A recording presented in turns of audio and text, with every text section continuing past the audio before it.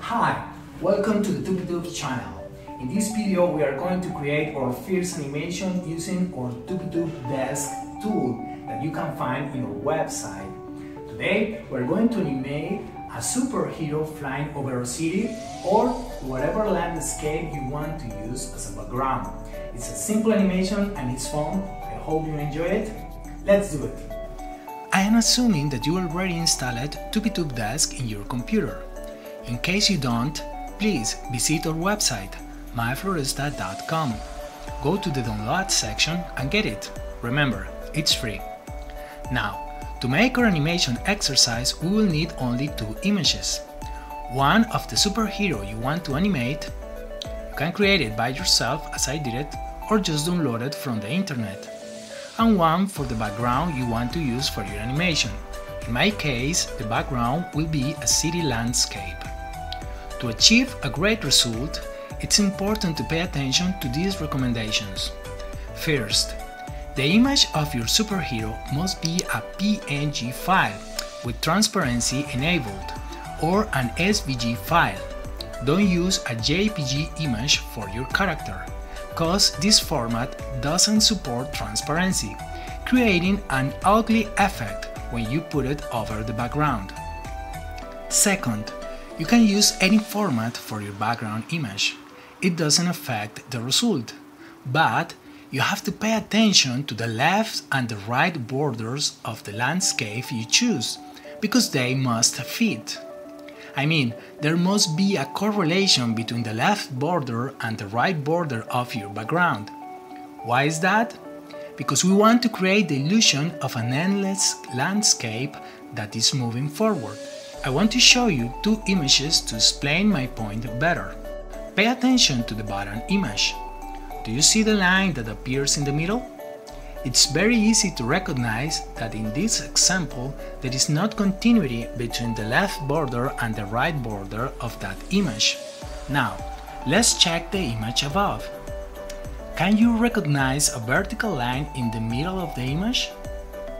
It's hard to find it, because this background was created defining a correlation between both left and right borders. So the illusion of an infinite canvas can be generated. Okay, now that we have the two images required for this exercise, let's start working from TupiTube Desk. I'm going to start a new project using a small dimension, 640 pixels for 480 pixels, just to make easier the render of the animation. But if you want to create videos to use them from platforms like YouTube, I recommend you to use the HD format, which is 1280 pixels for 720 pixels. Anyway, let's create it. After that, our next step is to import our background image into the scene. To do that, we have to select the dynamic background option from the combo at the top menu. Then, we will import our landscape from the library panel, clicking the plus button and selecting the image we want to use. In my case, a view of the city full of buildings. It's important to understand that in the middle of the scene, I will place my superhero flying to the right. So I'm going to need that my background moves to the left to generate the effect I want to. That's the reason I will choose left to the movement orientation parameter for my landscape. Now, I'm going to switch to the frames mode to add some frames, so I can show you how my background is moving for now. As you can notice, it is moving too slow, at least for my taste. So I'm going back to the dynamic background mode to increment the shift length parameter, which defines how many pixels the landscape will advance in every frame. I will choose 20. Then I press Enter key to get back to the scene preview and check the new speed of my animation. Can you notice that now it's faster? And more important, can you notice the continuity glitch in some points of the animation? Well, to fix the continuity issue, it's important that you understand the relationship between the width of your background image, the shift length parameter and the number of frames of your animation. In other words, to get the perfect illusion of continuity, you have to ensure that the frames total of your animation is a multiple of the division of the width of your background image by the shift length parameter value.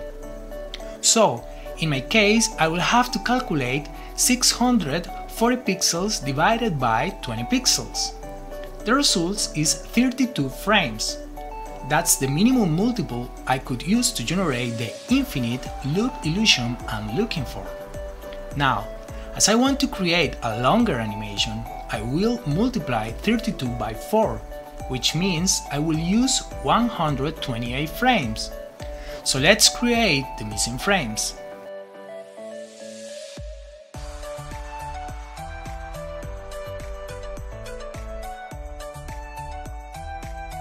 So, if I check my animation once again, I will notice that the glitch has disappeared. The endless loop illusion is working now, and that's the reason I love mathematics. The missing step to finish my animation is to add my superhero into the scene, so I have to switch to the static background mode right now. The next step is to import my superhero image from the library panel, in the same way I added my landscape previously. By default, the image is centered in the middle of the scene. But using the selection tool, I can move my character to any position I wish. But in my case, I will leave it at the scene center.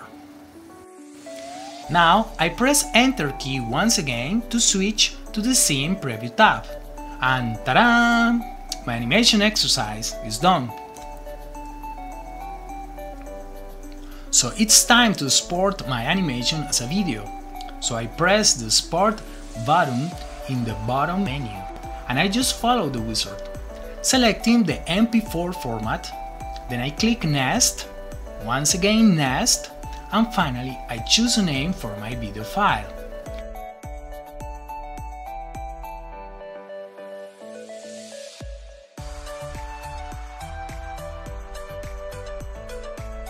Once the process is finished, my video file is ready to be reproduced by any video player or to be part of any of my future YouTube productions.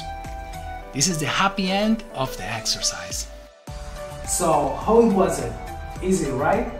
Now, if you have additional questions about this exercise, please leave a comment. And subscribe to our channel. We are needing followers to create more and more fun content. See you in the next one!